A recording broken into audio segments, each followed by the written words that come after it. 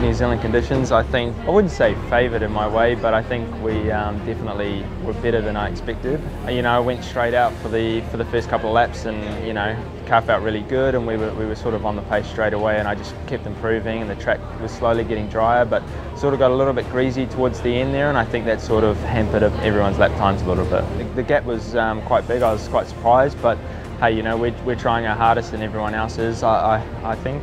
It's a bit tricky heading out straight away on the green wets there, but never done a lap around here in the rain, so it was kind of pioneering every single lap. But it's just a matter of building on it every single lap, and I knew Sam would be pretty quick around here, which he was. He was hot on my heels the whole session, so I just had to keep pushing on and taking a few risks here and there, and obviously they paid off, which was great.